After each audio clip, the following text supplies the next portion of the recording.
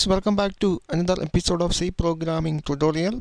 In today's episode we are going to learn about how to using a continuous statement in a C program. By using a continuous statement you can easily bypass to the beginning of a loop by skipping some statement or a set of statement on that particular loop. Here I put an example here. This while loop contains a continuous statement. So here is the condition of the while loop. This is statement 1, and a continuous statement is always associated with some if loop. So here an if loop is present. If the condition is found to be a true one, then the continuous statement will execute.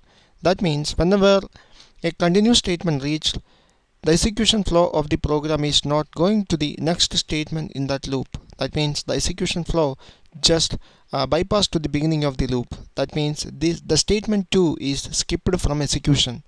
That is the use of a continuous statement in C programming.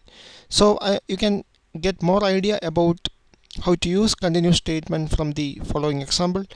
Here I am going to create an example that that demonstrate how to use a continuous statement in C program. So here I declare two variables I and j and start a for loop. Provide a value for I equal to 1, put a condition here, I less than or equal to 2, and increment the value of I. Now I put an inner for loop. Here initialize the value of j from 1, again put the same condition, j less than or equal to 2, j plus plus. Okay, so here I check a condition if the value of I is same as value of j, then put the continuous statement.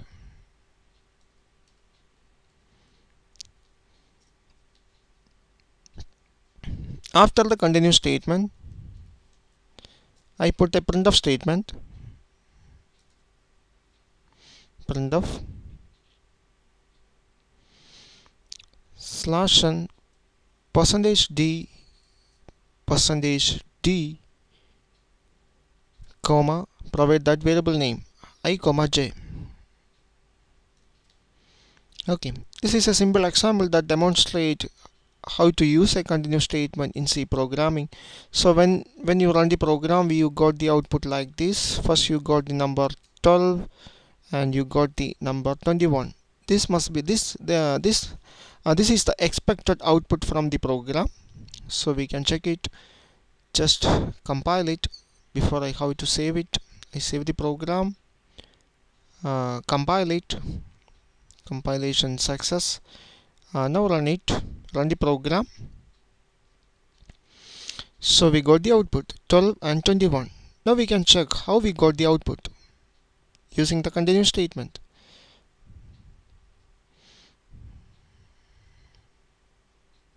Okay, so here the value of I is first 1.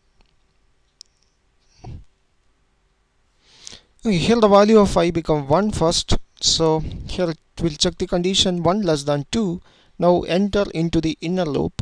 Now initialize the value of j with 1 and check the condition j less than or equal to 2. That means here the condition become 1 less than or equal to 2. So it enter into the body of the inner loop. Here it will check this if loop. The value of I is now 1 and value of j is 1. That means this if loop return true. So the continuous statement will execute. That means this printf statement is not going to execute. So the continuous statement is now executed. So the execution flow bypass to the beginning of the loop. That means it come to j plus plus. That means on the first execution cycle of the inner loop, the printf is skipped from execution. So now j plus plus means value of j become 2. Now it will check the condition 2 less than or equal to 2. That is true. So again come to the if loop.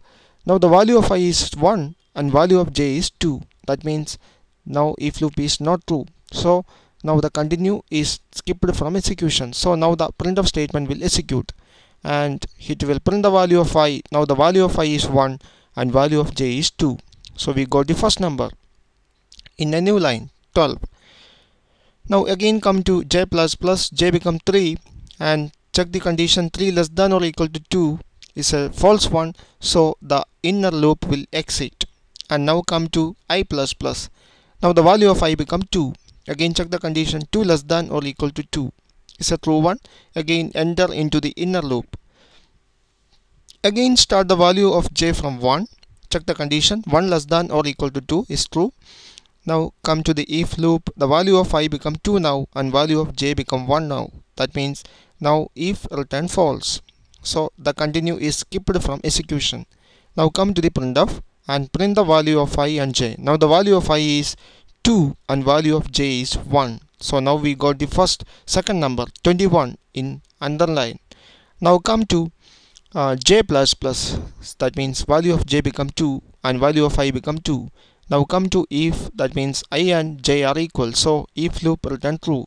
So again continue will execute. That means now printf skipped from execution. So now bypass the execution flow to the beginning of the loop. And now j become 3, so the inner loop will exit and increment value of I by 1. So now value of I is 3.